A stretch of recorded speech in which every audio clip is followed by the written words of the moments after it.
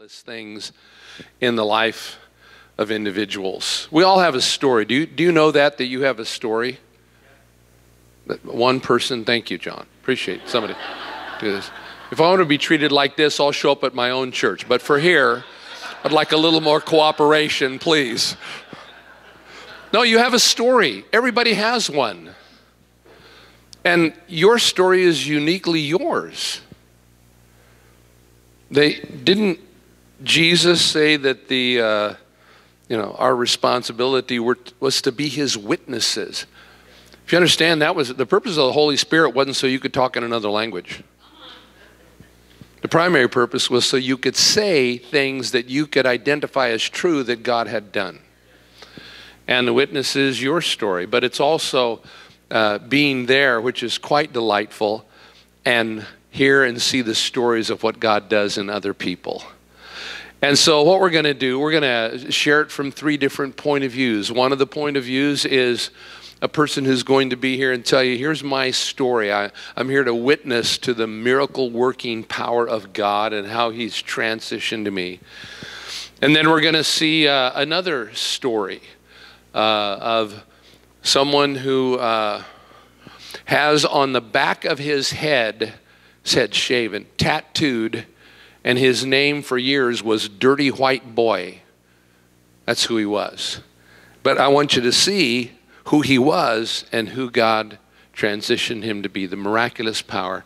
And then we're going to hear another story of somebody who faced some unbelievable tragedy, but could testify of God's goodness. So the purpose of this isn't just to all of you ooh and ah and say that's wonderful, but we want it to be an encouragement, because at the end, here's where I want to roll back. The people you minister to have stories, and we ought to take time to hear their story. I actually walked through and say, what's your story? May not know what that is. I want to draw it out. How did you come to Christ? I've done it with some of you while you're here. Where'd you come from? Because when you understand people's story, here's what it does. It encourages your faith, but also you'll run into other people who are in the midst of a very big struggle. And if you've got a long list of people that you've heard their stories, you can say, hey, go talk to Joe. You need to hear what God's done in his life because he can do it for you. So that's where we're going to finish up. We have, if you haven't met him yet, this is Josh, a man deep in trouble with his wife, but that's another session. And then Eric Myers, Eric and Leslie are in Troy, Montana, and dear friends. And I'm going to have Eric start out with the first story. Oh, you got one. Does it work? Hi. I'll just talk to you. Pastor Stu called me a few months ago and asked me to give my testimony. And initially, Pastor, I was like, I would rather sit up here and preach than tell you about my life, especially before Jesus, because there's some pretty rocky spots. And so I began to pray about it. He said, I need a title. And I said, I have to pray about the title. Because I don't give titles well at all. In fact, if I were to give a title to this, it would probably just be my testimony, which is super exciting. So yeah, right? It's super exciting. I did come up with a title, Life in the Fast Lane, and it just really paints this picture of how fast God has moved in my life. I mean, I've only been a Christian since 2010, and yeah, right? And some of you can relate. And in 2015, the Lord was already steering me in a direction to be the senior pastor of Troy Christian Fellowship. So 5 years as a Christian, and I'm like, I don't even know how to be a Christian yet. I'm still working on my prayer life and my devotional time. And so it was life in the fast lane for sure. So let me back up and just tell you, I'm going to try to rifle through the stuff that was pre-Jesus, because it's pretty bumpy, and he's given me 20 minutes to do this, and I'm hoping to do it in about 10 total. I was raised in a conservative Catholic home, and my parents did a great job of taking me to church every single Sunday. I was athletic. I was well-liked. I had a lot of friends. And those friends, they would lead me to partying and a life of drugs, recreational drugs, and alcohol. And that would kind of become a theme that would carry over into my 20s and into my early 30s. And then because of the party scene and everything else that was happening, girls became a thing for me. And I became what many of us don't even use this language, but it's true. There are sex and love addicts, and that's what I became. I became a sex and love addict. And it was extremely difficult for me early on because there was a lot of promiscuity. There was a lot of different partners in life. I would marry at the age of 18. I would enter into the military at the age of 18. And I would be deployed at the age of 24 to a military zone, Kosovo, if you are any combat veterans in here. It was thought to be a peacekeeping mission initially, and it became a full-on combat mission where we earned combat pay and everything else. I had 3 boys with my first wife.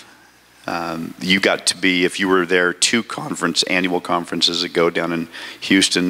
We baptized my son and my daughter-in-law. Top 5 things I've done in my life for sure. It was just amazing. So I have 3 boys with my first wife, and the partners and the partying would not decrease, they would escalate. I was unfaithful all the time. And it just sort of set this thing for me that was, I remember feeling like I was at the bottom of life's barrel. And just, when you get to those places, you can't get out of it. You keep trying to fight naturally your way out of it without the Lord. You struggle and you're just trying to really just, from the bottom of the barrel, you're just trying to claw and everything you can to get out, and you just keep falling back. And you land at the bottom of the barrel again. I would have an affair and end up marrying that woman, and then have 2 more babies with this woman.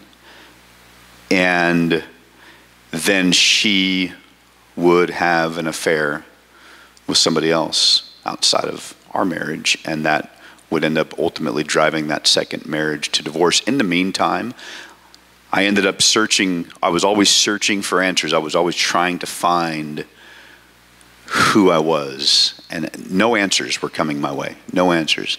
I tried my luck with Freemasonry. I became a Freemason, and at the same time, I actually became I was messing around with and becoming friends with 1%ers over in Philadelphia area, the motorcycle gang guys, tough guys, real guys. Through those guys, I met a Freemason, believe it or not, it's mind-blowing if you know anything about the 1% motorcycle world. You don't run into Freemasons in the motorcycle world. But I did. I ran into a Freemason and then got linked up with that. I was working at a Harley-Davidson dealership, turning wrenches for people legally, and then we would be moonlighting and turning wrenches to make extra money for the 1%ers that were stealing motorcycles and bringing them to the shop, and I was making money that way. And all of that was happening, and all of a sudden somebody shows up and says, do you know Jesus? It's crazy. It was absolutely crazy. I was sitting on my Softail in my garage. His name is Tim, good friend of mine. He's actually going to come out to Troy, Montana and preach at Troy Christian Fellowship the first Sunday in October, so we're really excited to have him. He's still a very dear friend of mine, but he took a leap of faith and walked across the street as I was sitting on my Softail in my garage, 9 o'clock on a Saturday morning. I still remember it like it was yesterday, smoking a cigarette, drinking a beer, and he asked me, he said, do you want to come to church tomorrow? And I was like, dude, what? No, I don't want to come to church tomorrow. What kind of a question is that, man? Bug off. But in the back of my mind, I actually knew that I was going to show up at church.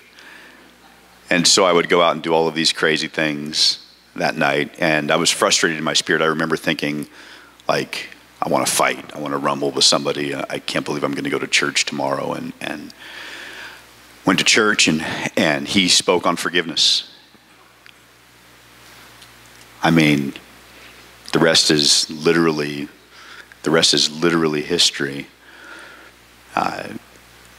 So we ended up doing men's Bible study 2 times a week, and I couldn't get, when Jesus is in you, and I don't even know that I was saved at the time.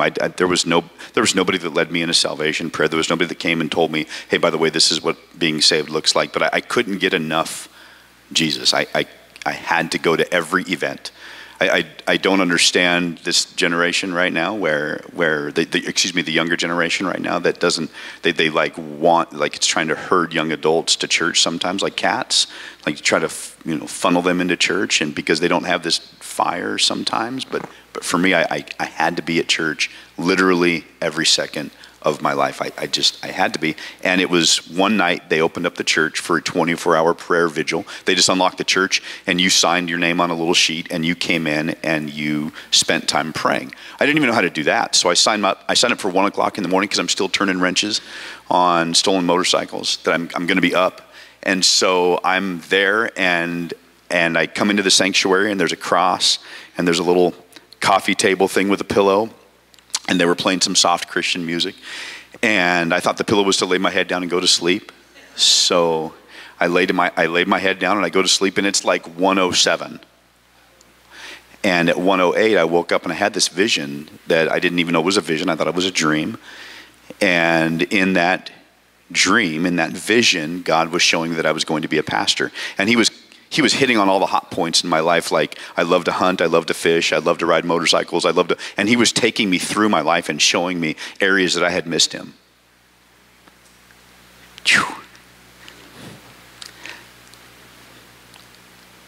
So 1:08 comes around, I wake up, and I remember I kind of rolled over on the pillow, and I'm looking up at the roof of the sanctuary, and I said, God, he said, you're going to be a pastor. I said, God, I'm no pastor. Do you know who the expletive I am? Out loud in the sanctuary. And I got up, and I was going to go walk out the door. I was going to go push through the doors into the lobby. And as I was walking through the doors, I heard a voice, an audible voice. It was the only time I had ever heard an audible voice of God ever. And he said to me very crystal clear, he said, I do know who you are. And I'm going to teach you how to love people 7 times greater than you've spent your whole life hating them. And I stopped, and I came back into the sanctuary, and I'm looking down the rows of the chairs, and I'm expecting to find somebody laying there hiding out. And I go to the sound booth, and there's nobody there. And so I burst into the lobby, and I found a flyer with, it was just a bulletin with the pastor's name on there, Tim Ihrig, and it had his number. And said, call for prayer. And so I called him up, and at this time it was like 1:10 in the morning, and he answered.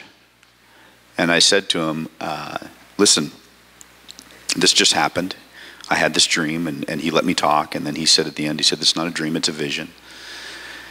And then he asked me a very, very pivotal question. I'll never forget it for the rest of my life. He said to me, I have a question for you. I said, what? He said, what are you going to do about it?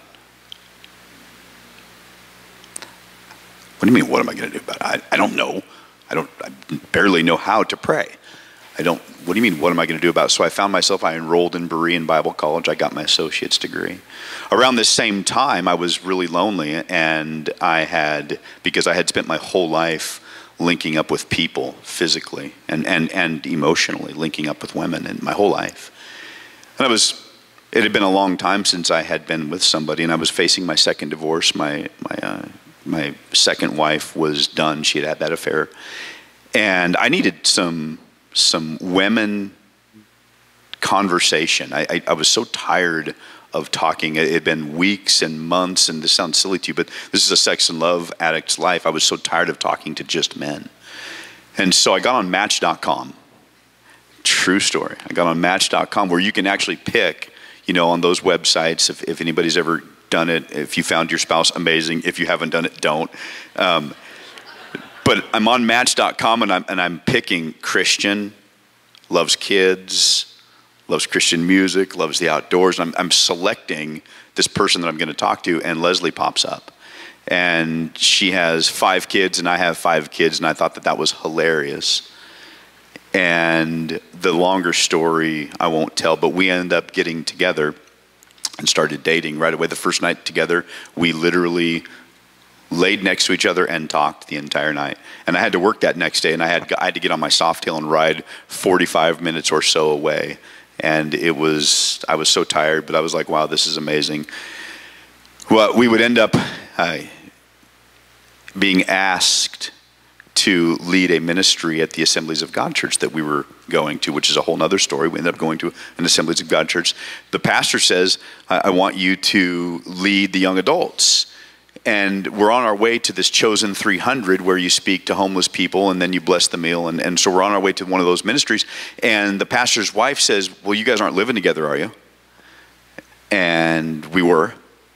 And I said, well, of course we are. And then she says, well, you're not sleeping together, are you? Well, I have 5 kids. She has 5 kids. I turned around and looked. I mean, I have no idea that this is a thing in Christianity. I turned around and I said, of course we are. Like, what?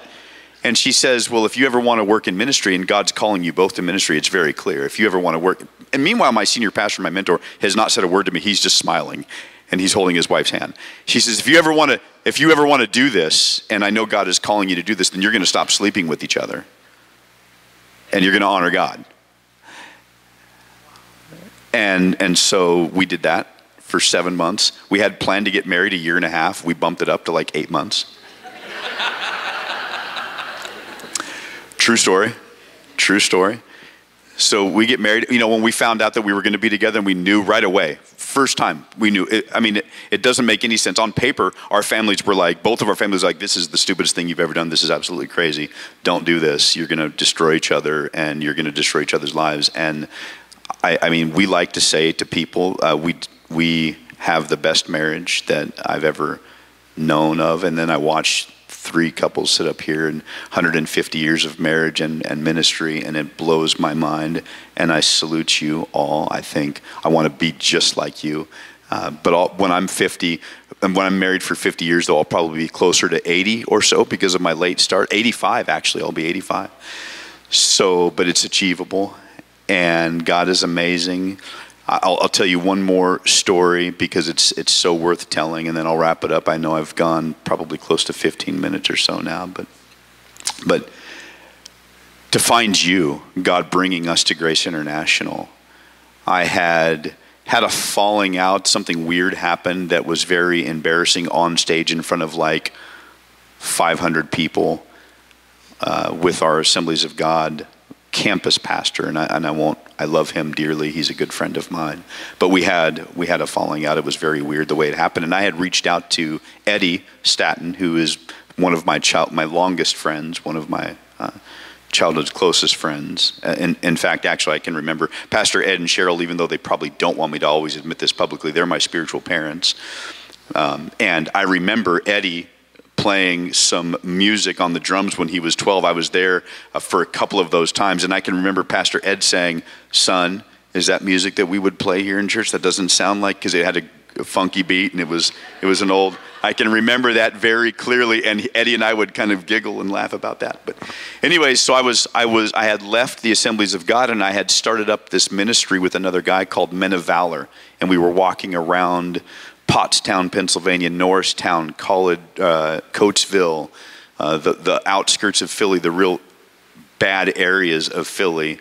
And we were carrying a little Bible with us and breaking up drug deals and gang-related activity. And it was just me and this other white guy in a predominantly, a very diverse ethnic area where we were always at, from the hours of 10 p.m. to 2 a.m. Well, I get this call. This Wednesday night, we were doing this Wednesday night, and it was Pastor Ed, and he says, hey, he says, and I'm skipping a lot of details, but he basically says, we have this church in Troy, Montana, and it blew my mind. I had never even contemplated that before, and I said, well, and please forgive me if I'm butchering the story, Pastor, but I said, how many days do I have to figure this thing out? And he said, well, you can pray about it, and we'll join you in prayer, and we'll partner alongside of you for as long as you need. And we're going to be here interviewing for like 3 days, and so if you can let us know like what you're feeling if you can let us know what you're feeling, then that would be really good inside those 3 days. And we said no at first. We said no because of our family situation. We still have kids in Pennsylvania, and we weren't able to reconcile being away from our children. And when we eventually said yes, it was so crystal clear that the Lord wanted us to be a part of Grace International, to be pastoring a church. People were coming up to us, random people were coming up to us and saying that they were going to go on a vacation in the Yak, which is like 40 miles north of us in Troy, like when we were living in the Philadelphia area. And we were like, wait, what? You know the Yak? Like, we've only seen it on the map, but this is amazing. And so it was mind-blowing how the whole thing ended up working out. And I want to say this to you.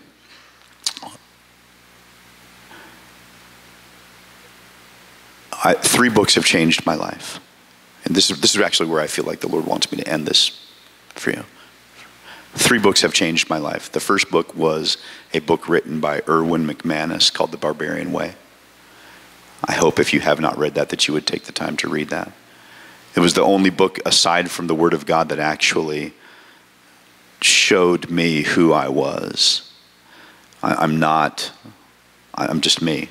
I can't do it any other way. I was once in a play at church, and I was asked to play a part in front of 2,000 people, and when I came off the stage, my wife was in the back, and I said, how did I do? And she said, you were terrible. You can only be you. And so Erwin McManus, The Barbarian Way.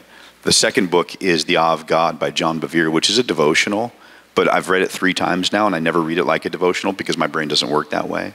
I just read straight through it. He even says in the book, don't do this. And I'm like reading straight through it, and I'm taking notes.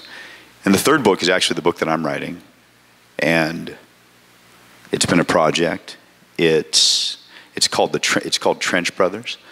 And I have many chapters written. And I just finished a chapter called The Devil is a Punk.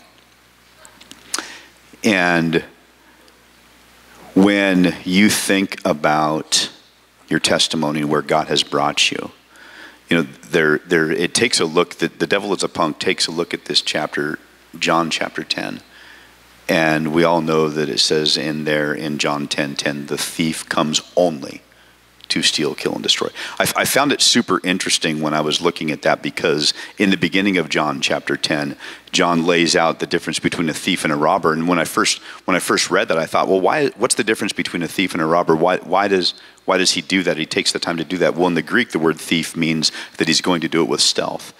And robber means he's going to do it with aggression. And so then he says in John 10:10, this stealthy person, this ninja, that does not honor me at all is going to come and try to steal. He's only going to come and steal, kill, and destroy things. And when we think of our testimony, we've all had things stolen from us. We've all had things taken from us. We've lost friends. We've lost family. When I said yes to Jesus, I lost everybody.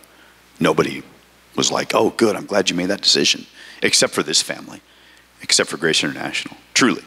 Everybody else was like, whatever, dude. And so I get to thinking about this testimony, and I just want you to know that the back end of John 10:10, you all know it. You all know it. You're all preachers. You all read Scripture. You all know that Jesus says, but I come that you may have life and live it abundantly. And I think that's where I'm at now.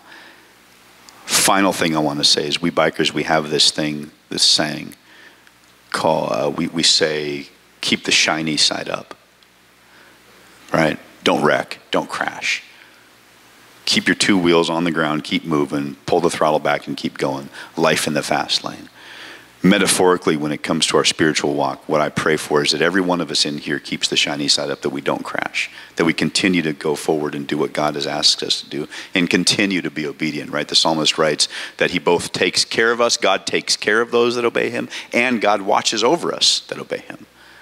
Right? Obedience is everything to me, and that's where I'm at, and I just praise Jesus that I am here and that he's not done with me. And if he calls me to do something, I'll go do it. And it's an absolute honor. Josh, speaking of honor, it's an honor to watch you, men and women of faith, that have gone before us, that have done so much for our faith, that I can build my faith on your shoulders. It is one of the greatest blessings that we have in grace. So thank you. Thank you, Eric. In just a minute, I want to show a video, but I want to tell you a little bit about the guy you're going to listen to, because it's a pretty transformational life. So I was raised in a Christian environment. Thank God for good parents. My personal testimony, I always thought I had to go out, had to get drunk, had to beat people up, had to join a gang, because that's a testimony. Until finally the Lord convicted me. Do you realize how powerful your testimony, because you never did any of that stuff? That's a testimony. It saved a lot of hardship, a few scars. But anyway, so that's been my life. And so when we came to Livermore from Southern California, I ride a Harley, and the particular model of my bike, which you would know, is the most desirable Harley of all of the outlaw biker groups. This is the bike they want. I didn't know that at the time. Made me feel like I was tough. But I had this bike. And everywhere you'd go, it'd come out of a Harley shop, and there'd be 3 or 4 red jackets. Red is the color of Hell's Angels, probably the most notorious of all of them. No matter where you're, they're very interested. So got that. Well, had a guy that came to the church one day. His name was Jimmy. And his head literally is shaved, doesn't have much up there. And tattooed letters across his head is Dirty White Boy. That's what he was known as. And he kind of liked me because of the bike.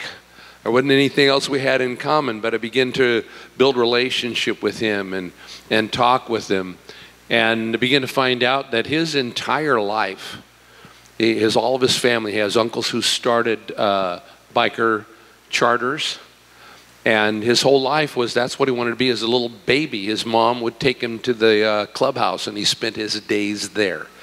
His whole trajectory was he was going to be one of those guys, and the worst one of them. And he did. So he became kind of odd that I would have a relationship with him. And try to talk to him, and loved bikes, wouldn't talk about anything else. I thought, well, this is kind of a hard nut to crack. So through some search, he has this girl move in with him, and he has a little boy, and this little boy didn't have a dad, so Jimmy's going to become a dad to this boy. And so they enroll him in our preschool. So Jimmy'd come by and bring this little kid and bring him to preschool. I thought everything was going good till the preschool director called me one day. And she's whispering, "Pastor Larry." I said, "What's up, Julie?" "Jimmy's in the classroom." I said, "Okay." Now, this guy doesn't own a piece of clothing that doesn't have red and white or sleeves. He didn't wear, he wears every piece of clothing is a piece of clothing from the club.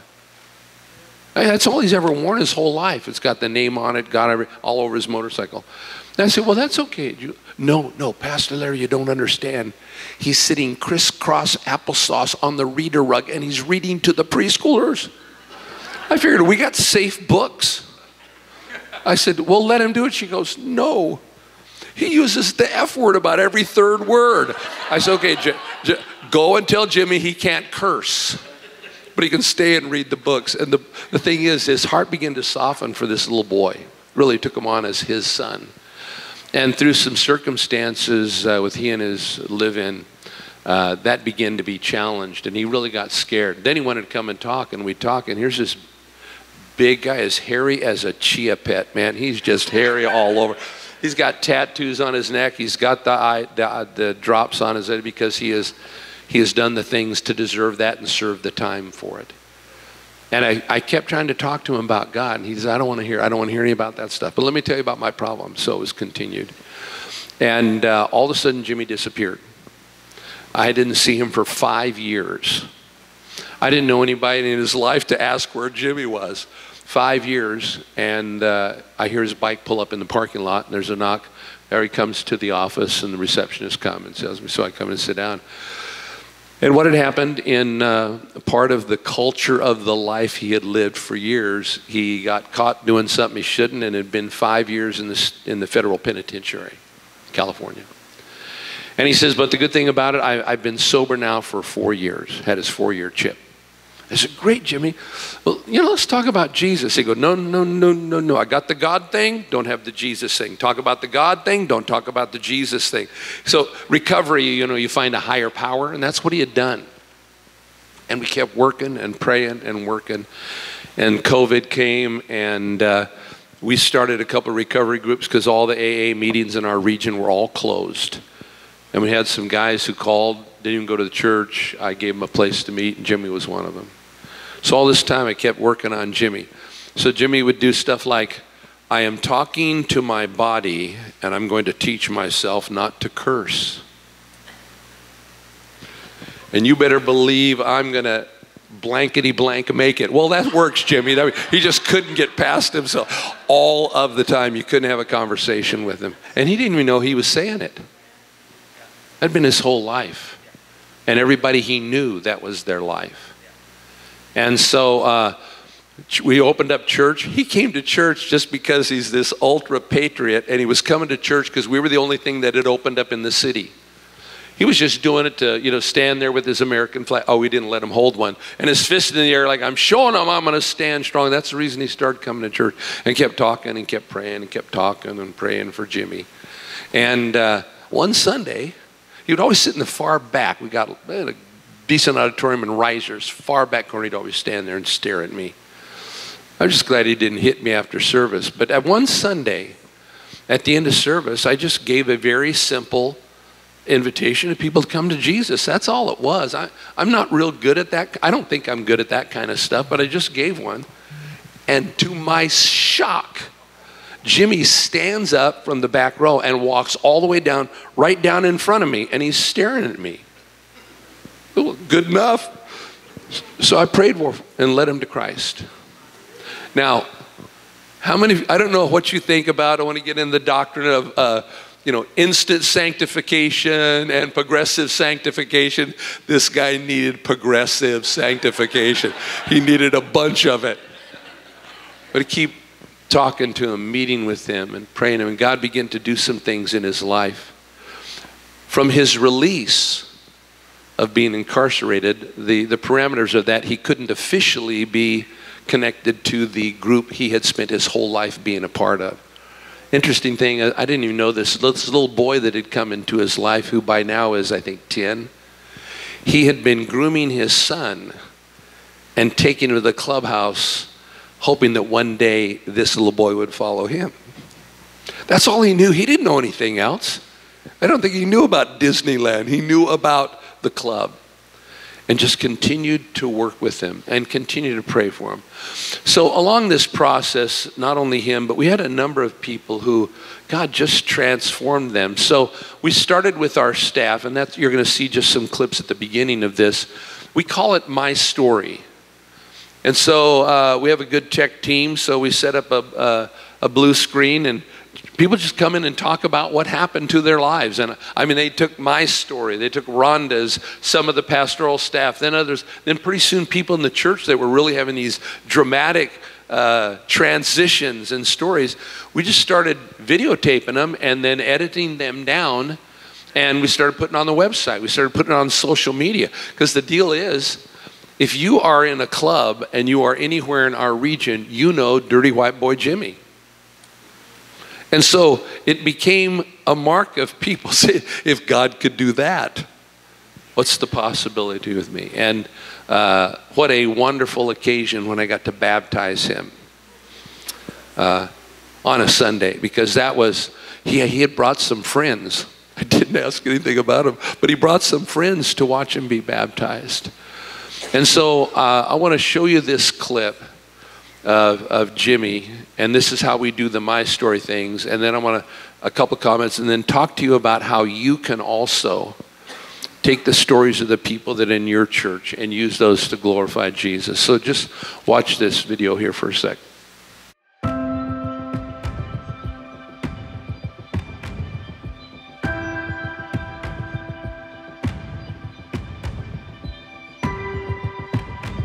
I started using, I was in 5th grade, I think, and I grew up with bikers around me, drug addicts, a lot of just riffraff around me, you know. I had a really good dad. He was just on the road driving truck all the time. I was supposed to be a truck driver, but I continued my trouble. I was getting kicked out of school real early. Probably in kindergarten was my first time fighting in school. From 13 to 33, I spent in and out of juvenile facilities, county facilities, and state prisons. My mom was super dysfunctional. I hated my mom for a long time. I had so much anger, so much rage that I always looked forward to fights, because if I could get in a fight and have somebody physically hurt me, then I wouldn't feel the emotional hurt. So I was about 6 years clean and sober when I found God. And what had happened was Darian's not biologically my son, but he's my son. I've been raising him since he was 4 months old. From 4 to 2, I raised him. And Darian was going to preschool here. Me and him were spending a lot of time together. And I remember, you know, it got pretty bad. It got down to 1 hour a week. I was having a hard time. I would come down here to the preschool, and I would spend time with him during recess, play ball with him and his friends and stuff. I remember my sponsor and a few people start praying, and it's like one day I was jogging and I'm like, God, whoever, whatever, I don't know if you're real or what. And I'm praying for specifics. I'm praying for more time with Darian, this, that, and the other. And I go to an AA meeting and I hear from somebody, don't pray for specifics, pray for God's will to be done and the patience to accept it. So I start praying for God, your will to be done and the patience to accept your will, whatever it is. That's when I hit an hour a week. And that's when my dad passed away. And I thought, what are you doing, God? Are you testing me? And got a phone call. And, hey, Jimmy, she says, you want to see Darian?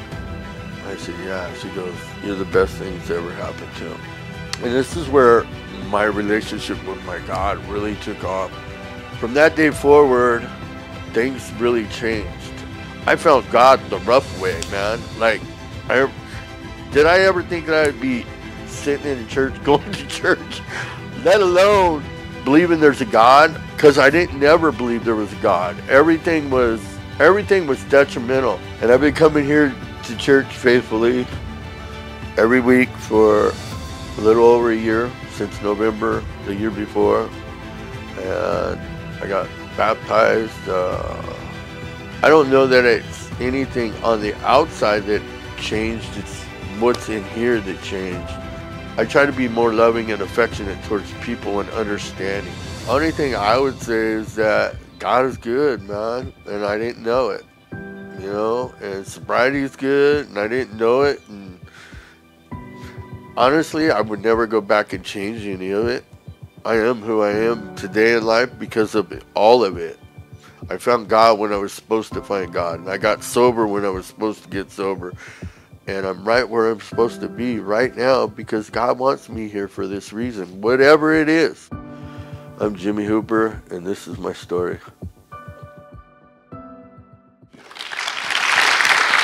So, Jimmy has run one of the recovery groups at the church.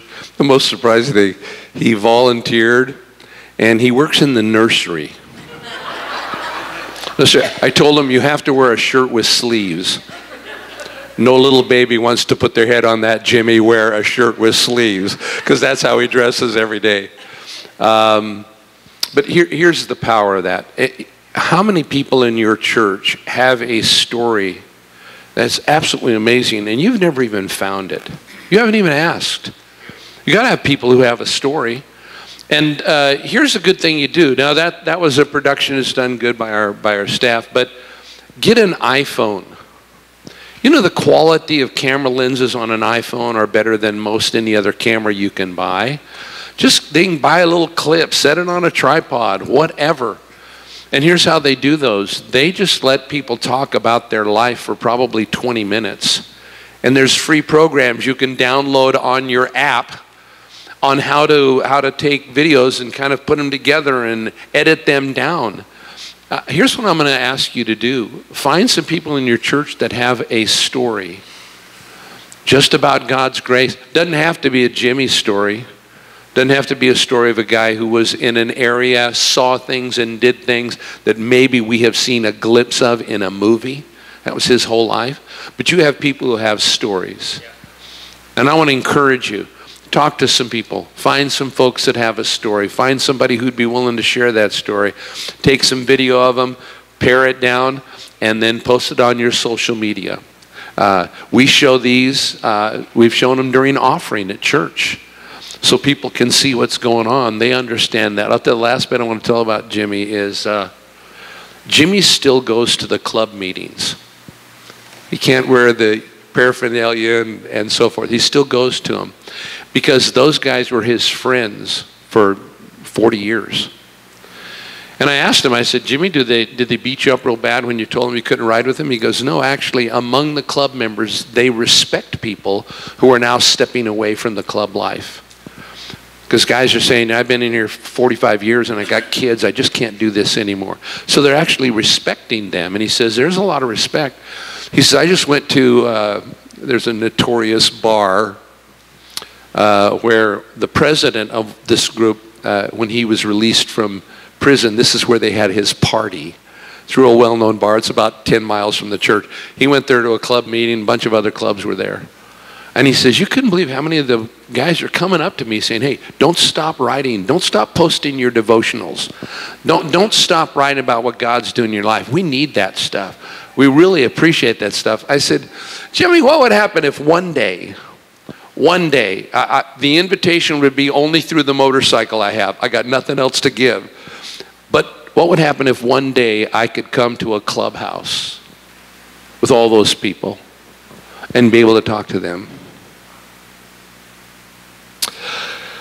You know, I don't belong in that environment. There's nothing I have to offer to them except the same thing I did to this guy. You gotta know Jesus. I said, what would happen if that happened and the whole clubhouse got saved? I thought he'd look at me like, I'm not taking you there. I thought it'd be some good. He says, why do you think I'm doing what I'm doing? Because I think that can happen. Wow. So you never know the length or how far somebody's story can be.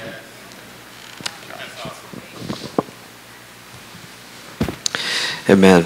I was thinking, as you guys were talking, in my garage, I have a 49cc Yamaha Zuma moped that if you guys ever wanted to take the hogs out on the open road, you let me know. I can't go faster than 35 miles an hour, but the gas mileage is phenomenal.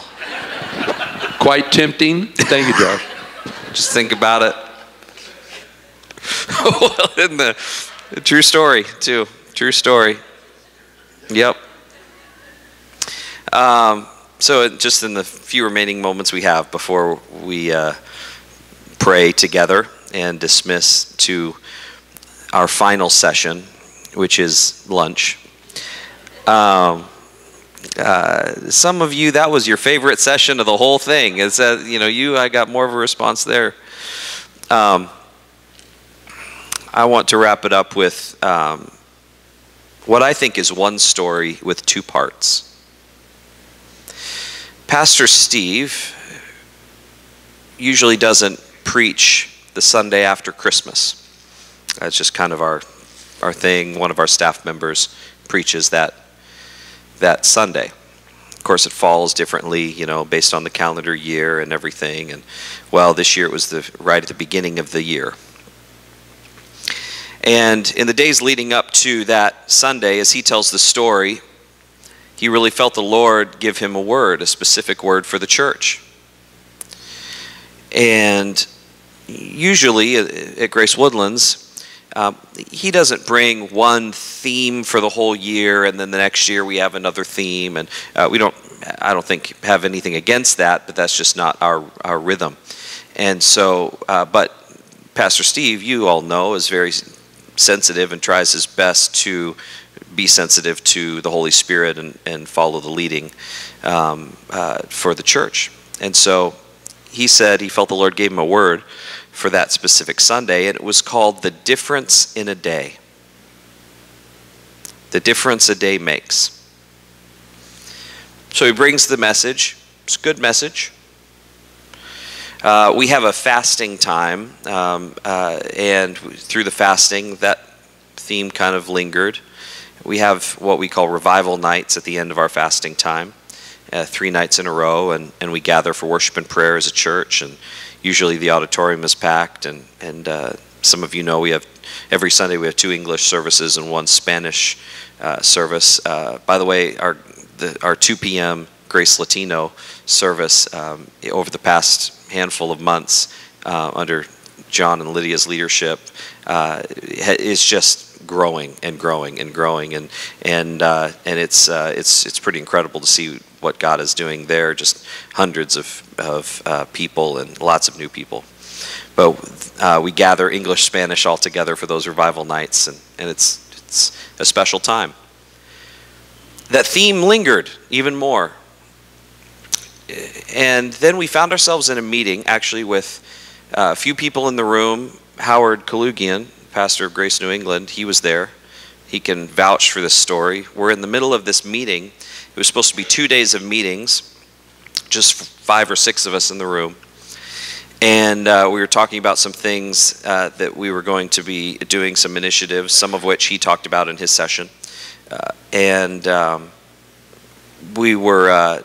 We took a break for lunch, and Pastor Steve and Pastor Stu went and made a phone call that Pastor Steve would say had been on his mind for some weeks, but he just hadn't made it yet. They go make a phone call to a lady that represented the ownership of a building that was actually on the Grace property that we had sold years prior, and we had sold it to a medical resort. Kind of a care facility that bridges the gap between the hospital and home for people who need extended care during that time in their recovery. Very nice facility, 50,000 square feet, large facility. Almost feels like a very, very nice assisted living place. A few of you have walked through it. So they make that phone call. They were only seconds into the phone call, and that lady who represented the ownership of that medical resort tells Pastor Steve and Stu, we have closed down.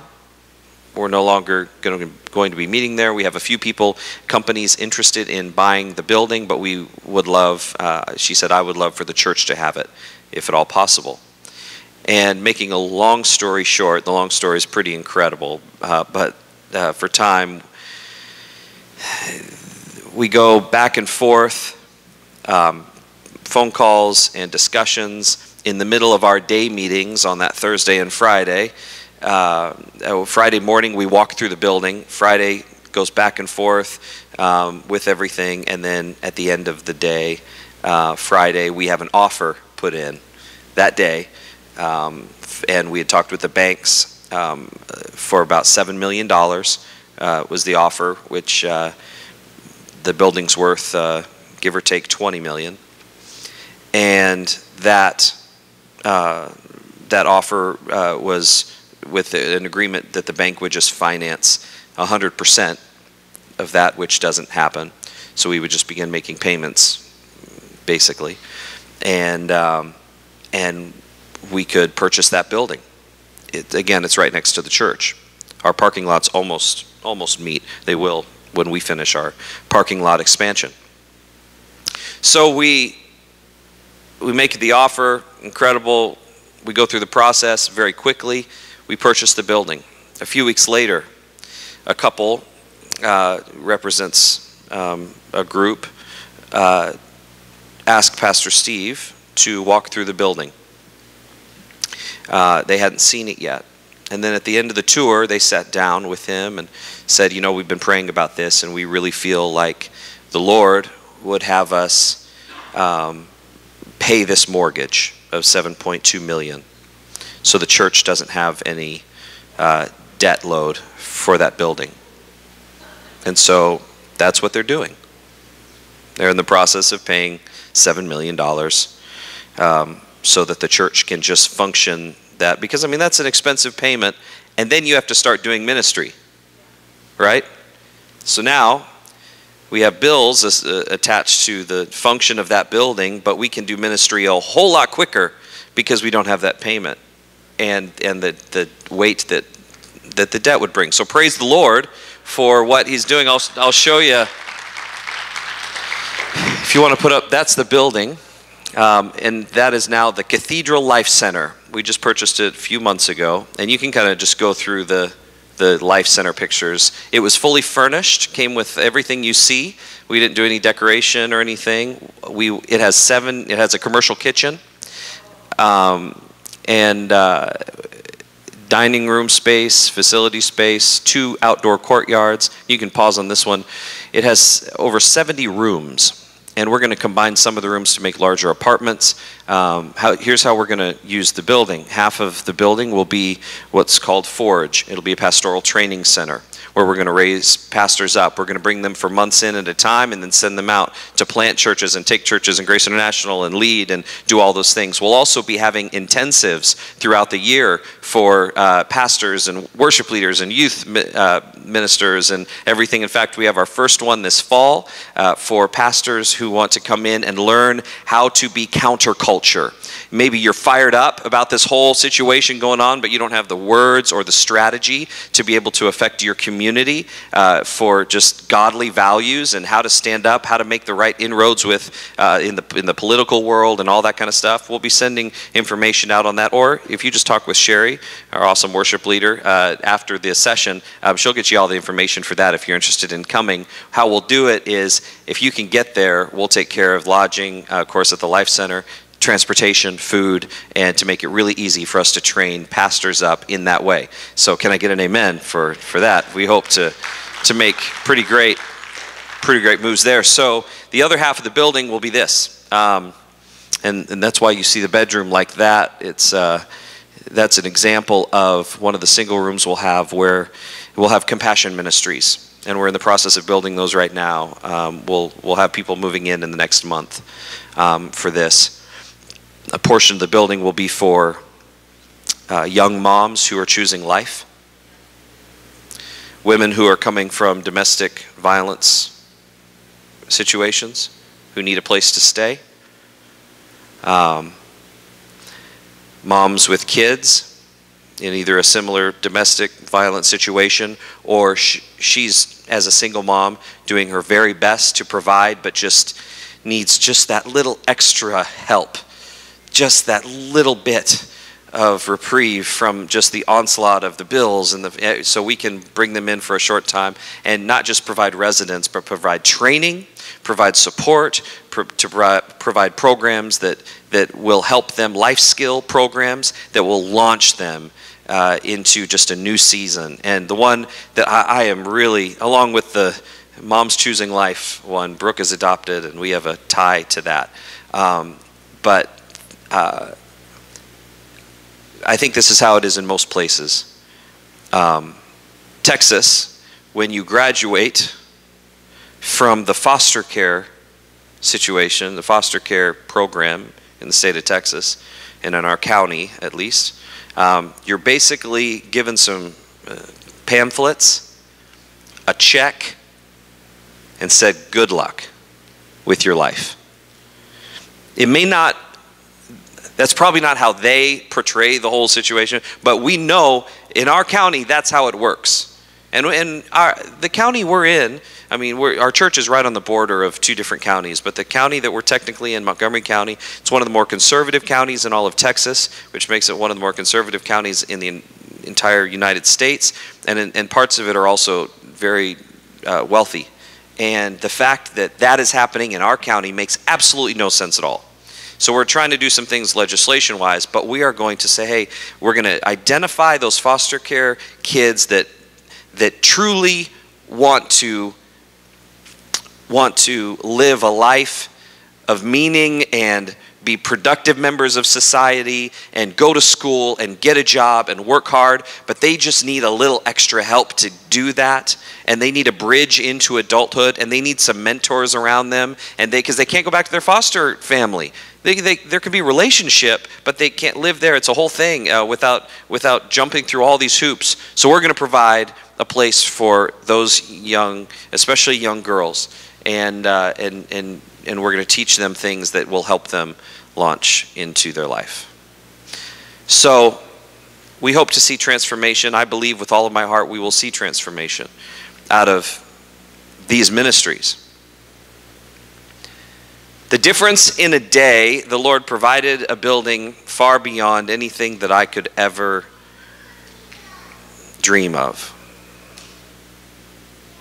In fact, it was a personal testimony to me of God's faithfulness, because when I was, I would have been 16. I was in Los Angeles on a missions trip, an inner-city missions trip, and I truly felt the Lord tell me. It was one of the first times I really felt the Lord speak to me as a young man, and I felt the Lord tell me that I would be a part of a dream center-like ministry. I knew my call was to be a pastor and a worship leader and different things, and I didn't know how all that would shake out. And it's something I've kind of brought up and been passionate about over time. But then when this came about, it was almost like the Lord just reminded me. Remember, he works in multiple lanes. It's almost like the Lord reminded me personally, hey, remember that? Look at what you get to be a part of.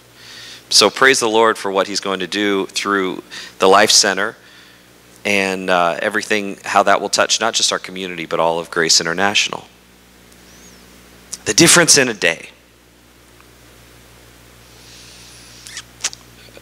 Just a couple of months ago,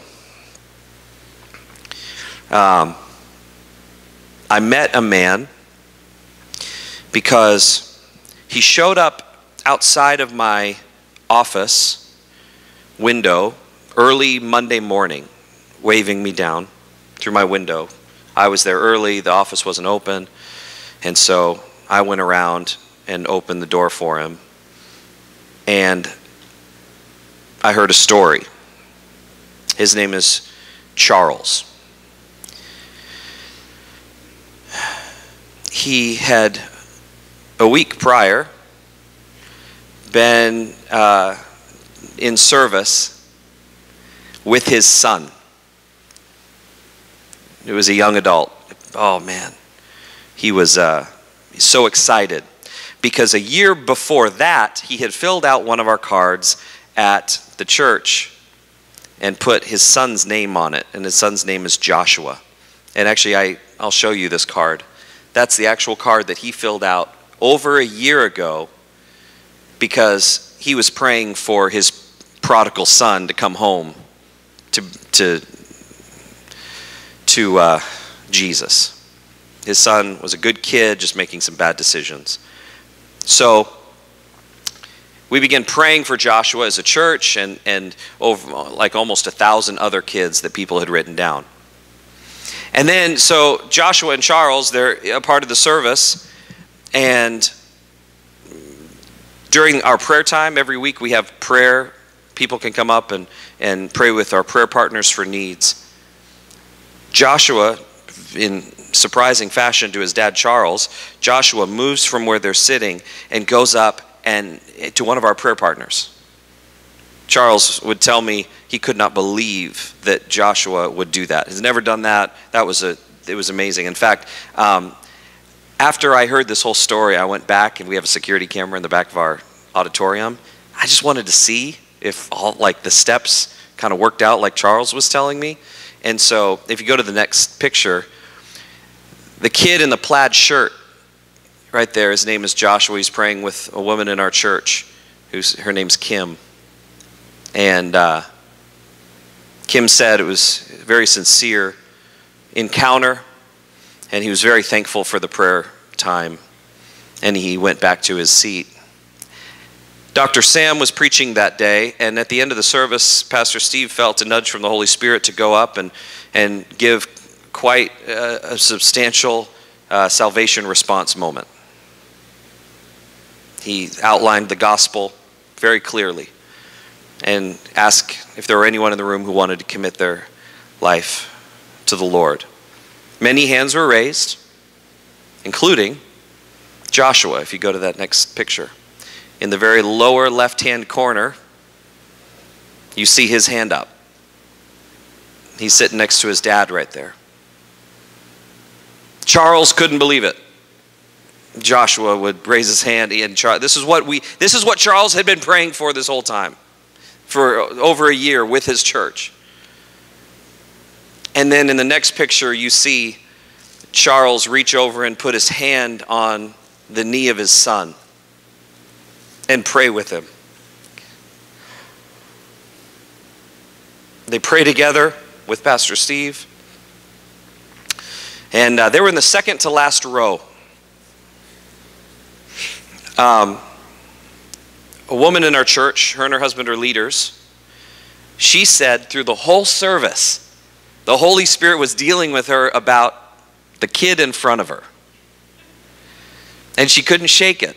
And then, she tells me later, she said, and then when Pastor Steve got up, and you could tell it was sort of like an extra thing we put in the service, and I don't normally peek when he says everyone's head bowed, eyes closed, and everyone raised their hand. I don't do that, Pastor, but I did this time because I wanted to see if he responded. And sure enough, he did. And she has two boys that are just a few years younger than he is, and so she was looking at this from this mom, almost grandma view of this whole thing. And so this young boy in her eyes was making the best decision he would ever make in his entire life. So she gets a little courage up in her, and at the end of the service, everyone stands up to leave, and she taps him on the shoulder and says, can I give you a hug? And he said, sure, and kind of smiled. And she would tell me later she hugged him and gave him like this big squeeze. And she said, welcome to the family.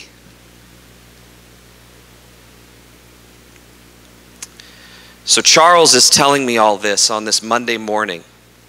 And when I opened the office door, he was in a t-shirt, shorts, early in the morning, sandals, looked very disheveled. His hair was a little bit all over the place. And he didn't look great. And he came in and he told me this story of what had happened just a week prior, the Sunday, not the day before, but the Sunday before. And he said he was coming here that Monday morning because he didn't know where else to go. He had gone home early that morning, and he sat on his couch for 20 minutes and didn't know what to do. And so he went to his church hoping someone would be there, and I just happened to be there early that morning. And he said he was up all night because he was at the hospital waiting hours to identify the body of his boy Joshua, who had been in a car wreck that night.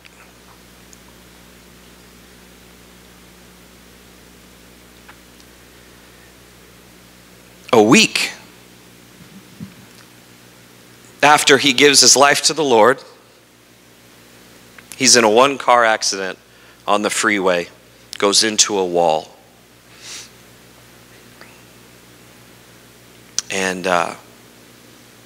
And his life here on earth is over.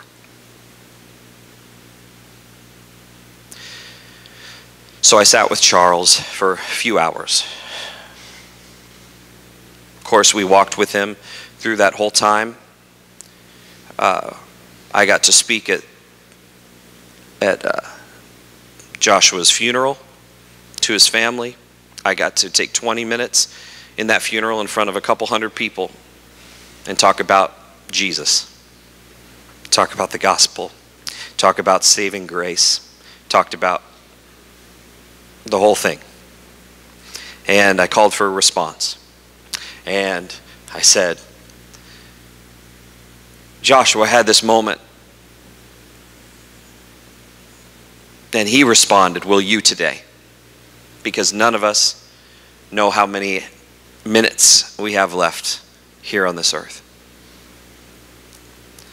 I actually got a letter just a few days ago from one of the family members of Joshua, thanking me for doing that. And she said many of his friends and family talked about the moment in the funeral when they heard the message of Jesus in the days after.